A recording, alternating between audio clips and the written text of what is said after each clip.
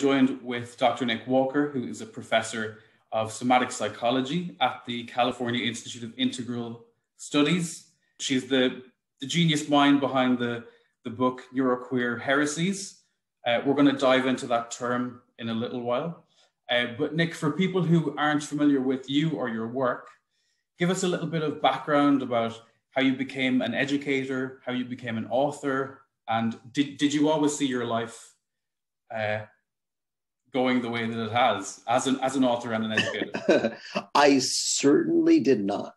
I certainly did not see my life going in this direction at all. No. I grew up, autistic, but not knowing I was autistic. I grew up in deep poverty, and so was not from the sort of background where kids get recognized as autistic early on or anything like that, and or the sort of background where kids go to college. So that was not something I thought was in the cards for me, not where I thought my life was headed. And I didn't, a lot of my work though draws on being involved in, street level queer activism as a teen and young adult.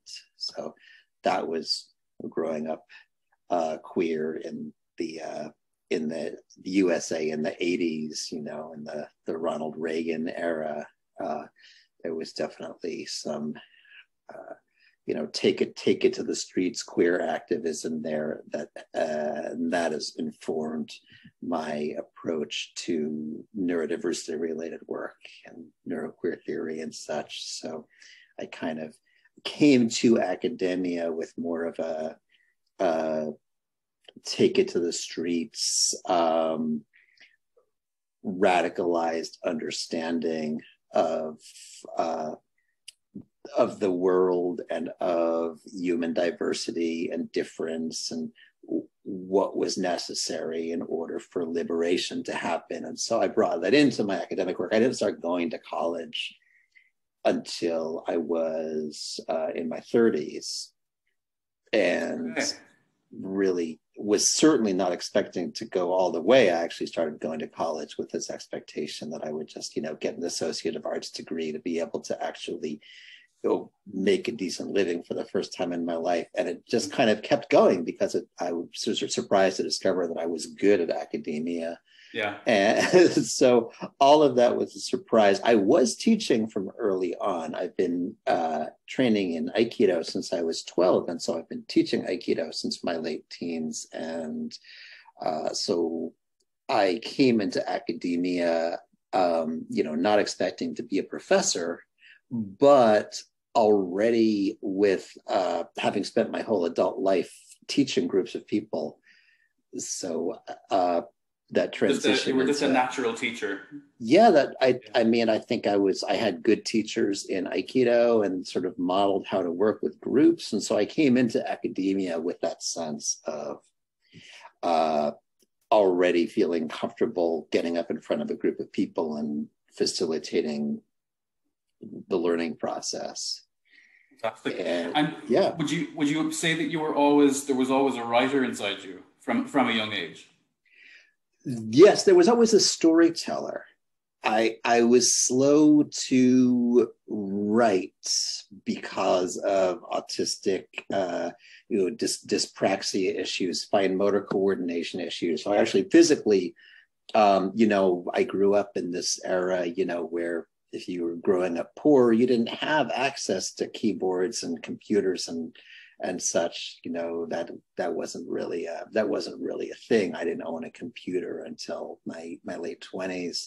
And so, it was all handwriting, and I couldn't do that. I couldn't actually write legible letters in my childhood. I was about 12, I think, before I could actually write a sentence out. So I didn't expect to be a writer, but I did draw a lot. And I actually thought, I thought I wanted to do comics, and now in my middle age, I actually do, in fact, write a webcomic, but I'm collaborating with an artist because I'm out of the drawing habit. But as a child, I drew all the time, and that was a storytelling medium for me. And so I think I was always interested in storytelling and narrative. And I see my academic work that way. I see all my neurodiversity related work, my work on neuroqueer theory, as being about changing the narrative, creating a better narrative for us. So yeah, that's always been there for me. Diving into that term, so I had never heard of the term neuroqueer before. So for people who, like me, might not have heard this term, can you give us a definition or multiple definitions of what this might mean to people? Yes, well, I'm going to point people, excuse me, towards my book. I think is where, because in the final section of my book, I do write about it at length, and it is, but. Yeah, it is a relatively new concept that's, to my surprise, has been catching on really fast, which is one of the reasons I decided to put a book together.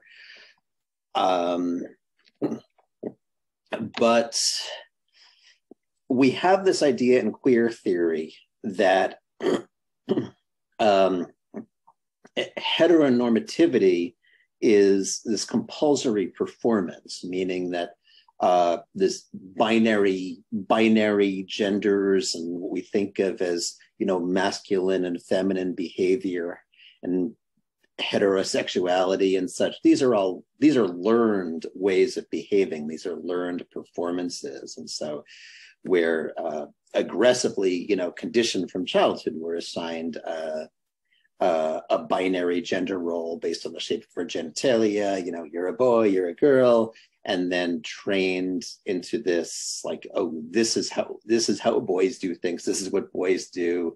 Boys don't cry. Boys are tough.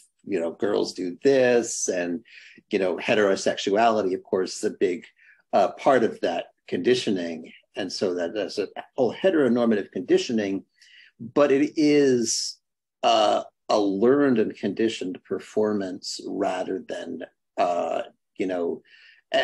and it's the dominant societal mindset is that, oh, this is natural. If you listen to homophobes and transphobes, they're always saying, oh, this is, any deviation from heteronormative binary gender roles is unnatural. But of course, if it were actually, if this heteronormativity was actually natural, it wouldn't take so much work to impose it on people and enforce it all the time.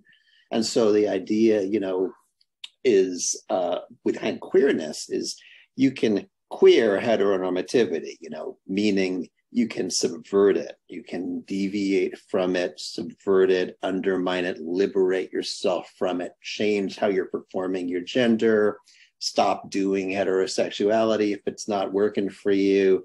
There's this, so queering, in a sense, in queer theory, is a verb, and then it also, of course, an adjective. We talk about the queer community, but you're queer because you are in how you live, you are queering heteronormativity. You are deviating from this straight and narrow path that society tries to force you onto. And so so the idea with neuroqueer theory is just essentially expanding queer theory to encompass the realm of neurodiversity and say, well, heteronormativity is deeply, inextricably entwined with neuronormativity. And when you think about what it means when someone is trained in childhood to act like a normal boy or a normal girl, that's a neurotypical boy or girl, as well as like a heterosexual, heteronormative boy or girl. And so this neuronormative performance is entwined with the heteronormative performance and can also be queered.